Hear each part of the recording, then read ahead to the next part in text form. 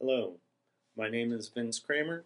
Today I'll be taking you on a visual tour of the NetBeans 7.0 Milestone 2 integration with GlassFish Server 3.1. The integration starts right at the download page. When you download NetBeans 7.0 Milestone 2, you'll also be downloading GlassFish Server Open Source Edition 3.1 Build 24. Let's take a look at what's available once you start NetBeans after install. You'll see that GlassFish Server 3.1 has already been registered and is ready for use. Let's start it up and we'll take a look at what's available. As the server starts, it also starts the integrated Java DB. In our demonstration today, we'll be using both a local and a remote server. On the local machine, we'll be using the Apple JDK, NetBeans 7.0 Milestone 2, and GlassFish Server 3.1 Build 24. The remote server is running OpenSolaris. It's got the Oracle JDK, Update 21, and another build of GlassFish Server Build 24. So, right now, what we'll need to do is register that remote server. While we're registering the remote server, we'll also take a look at some of the other features that are available in the registration wizards. So after we've named our server, we need to tell it which bits to use for doing things like class path completion, etc. And we'll just use the build 24 bits that were installed when the IDE was installed. Now let's take a look at this page for a moment. You'll see that normally it shows up with register local domain, and it would register domain 1. Since domain 1 is already registered, we could ask the IDE to register domain 2. Since there isn't a domain 2, it will build a new domain 2 for us. Now, if the domain 1 server was not running, we could ask it to use the same ports as domain 1. Right now, that feature is disabled because domain 1 is running.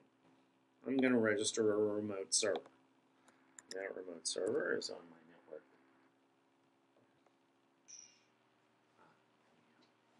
You can see that the server is running. Let's be in that remote server. See that we have a remote application, and also there's a new set of nodes available from the integration for web services. We have a deployed application. We also have a deployed web service. On web services, there's two actions. There's the test action and the copy action. The test action fires up the web-based tester. The copy action copies the WSDL URL into the paste buffer. One of the other new features that's available is you're allowed to enable and disable deployed applications. If we disable this audited services application, we'll notice that the web services are no longer available. When we enable the audited services, the web service returns. Another new feature is the ability to restart remote servers. Third new feature is the ability to view the server log of a remote server. So we'll fire that and we'll see that right now there's no activity on that server, so we'll generate some. We'll go and we will test the audited service. That brings up the test web page. We'll see that it runs the test. If we go back to the IDE, we'll also notice that there's data in the server log. Now we'll copy the WSDL URLs and create a web app that uses that web service. We'll accept the default values and then click Finish.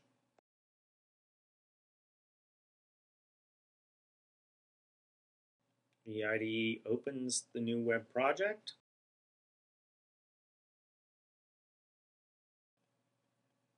We expand the project and then create a new servlet.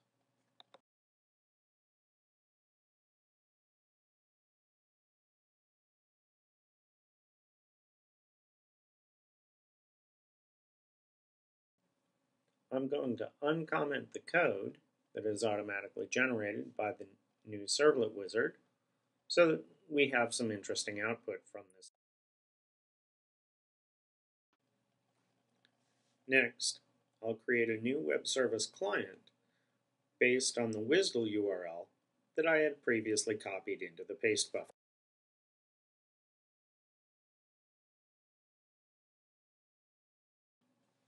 Now I'll leverage that web service client and call the operation from inside my servlet.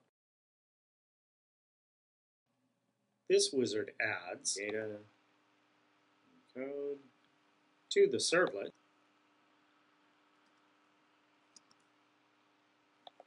Next, we'll set the default run target to actually call our servlet. Project deploys locally. Output of the audited echo service is available in the remote server log. Now I'm going to extend this web application with JPA entities so that we can demonstrate application scoped resources.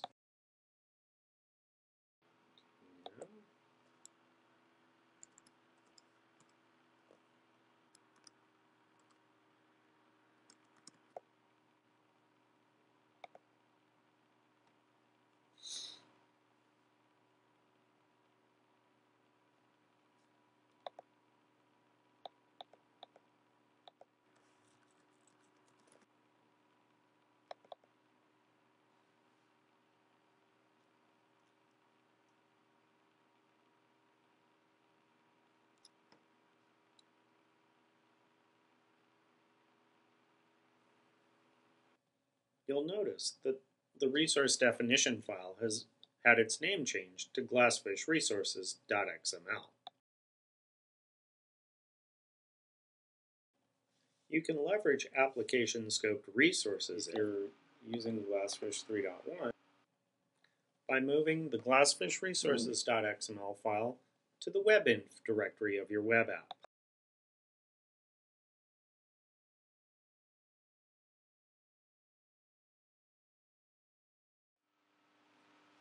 Whenever you deploy this app onto GlassFish 3.1, even if the server does not have the resources that are described in this file, the deployment process will actually create those resources for you.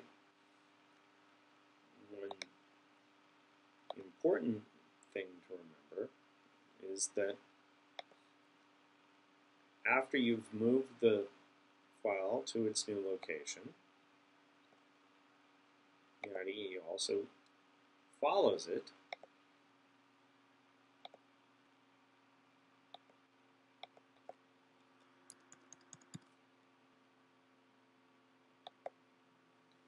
so that as you create new resources using the wizard, those updates go into the file so that when you deploy, all of the stuff gets deployed.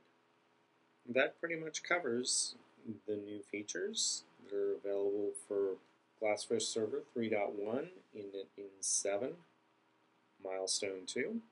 Thank you.